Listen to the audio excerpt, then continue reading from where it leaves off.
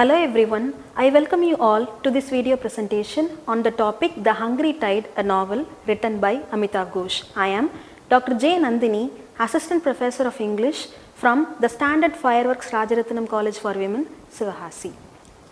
Before I get into the novel, let me brief about the author. Amitav Ghosh is a very prominent post-colonial writer. He is an emigrant whose roots are in West Bengal. His novels are set in the colonial and post-colonial times, bringing into focus some of the prominent political and social issues prevalent in that geographical location. Amitav Ghosh also attempts to bring into light the voice of the subalterns that are constantly suppressed or ignored. The novel that I have taken for study today, The Hungry Tide, is set in the Sundarbans. The story revolves around a historical event, the Morijapi massacre that happened in the year 1979. The novel is also set in a non-linear narrative pattern oscillating between the past and the present. Nature plays a very important role in the novel. It has a kind of supernatural presence, both life-giving and destructive. There is a historical event which is at the center of the novel. During the partition of Bangladesh, refugees entered India. These refugees were not allowed to settle in West Bengal. When they attempted to settle in Morijapi, which is a small island in the Sundarbans, they were forcefully evacuated by the police. This resulted in police brutality, violence and numerous deaths. The death count remains unknown till now. This incident is at the crux of the novel. Human lives are constantly under threat from various natural calamities as well as animal attacks in Sundarbans. Amitav Ghosh adds to this a mystic vibe by bringing in mythical elements. The mythology that surrounds the tiger shows how these native people perceive nature.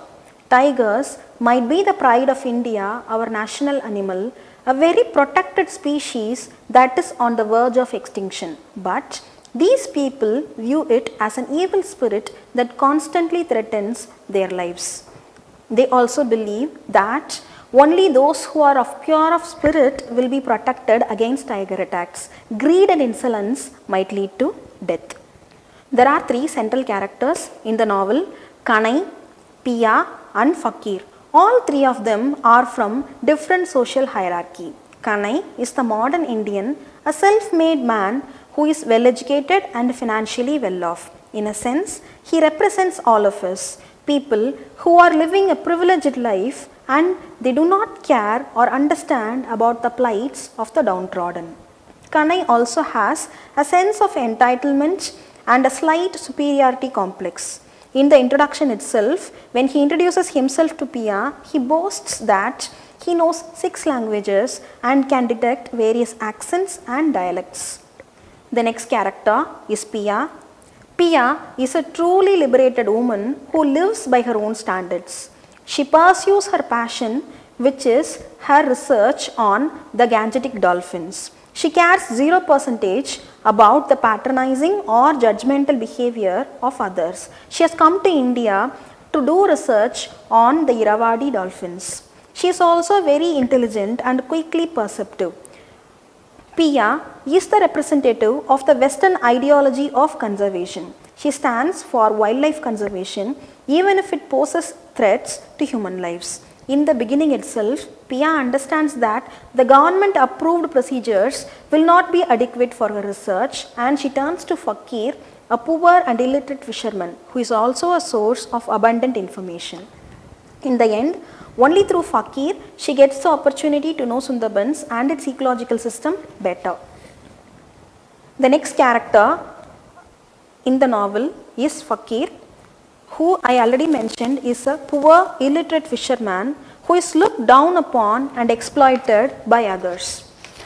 When he is introduced, Ghosh presents him in an obvious position of disadvantage, a poor fisherman who has transgressed into forbidden waters. The officers are predatory and they exploit the opportunity and demand bribes. The poor man with sunken cheeks and malnourished physique offers money with a disturbing sadness in his eyes. In his own home, Fakir is not respected. His wife Moina is more educated than him and she does not value him because fishing does not enable him to be an adequate financial provider for his family.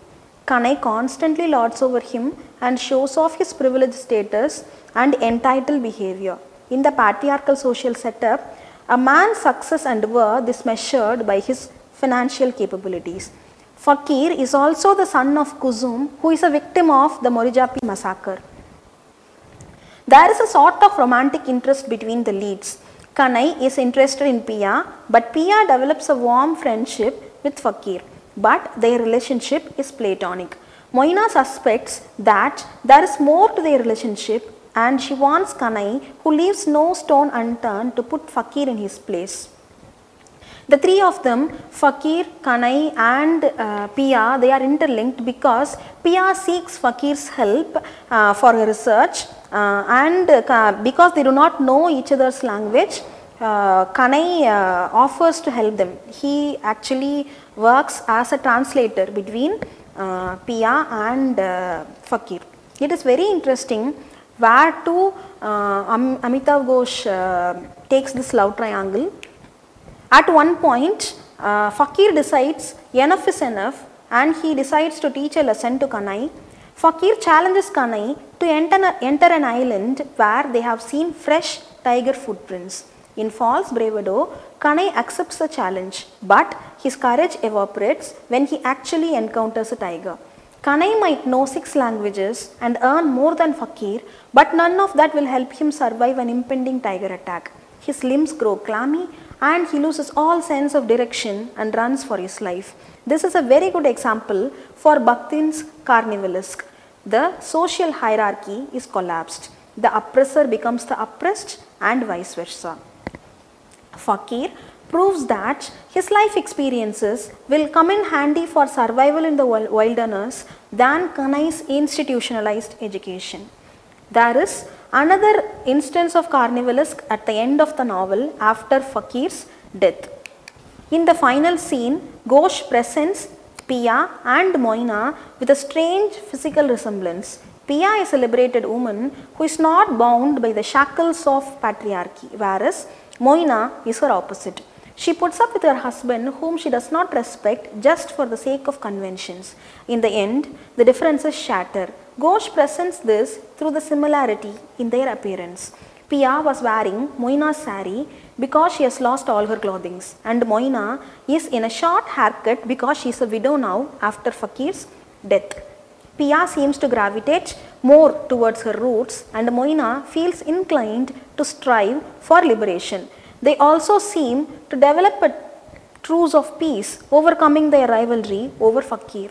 In the novel, Amitav Ghosh makes a very strong statement about the Western ideal of conservationism, which advocates excluding the natives from their environment. But this idea is completely destructive. According to Vandana Shiva, an ecofeminist, the act of conservation should be participatory. That is, the natives and their knowledge of the environment is a great asset that should be utilized properly. And this can be done only by inclusive methods of conservation. Ghosh propagates a similar attitude towards conservation, that is inclusive of the poor natives who are also part of their environment. With that, I have come to the end of my presentation. Let me conclude with a reference to a movie that I happened to watch recently, Sherni, which is a Hindi movie. This revolves around the same theme of man-animal conflict. The director sympathizes more with the animal's plight than its victims. But still, the movie makes some very valid points. The natives are often pit against the animals, creating the impression that both of them pose a threat to each other. But in reality, both of them, man and animal, are victims and are used as pawns by those who are in power. With that, I have come to the end of my presentation. I hope you found the video useful. Thank you.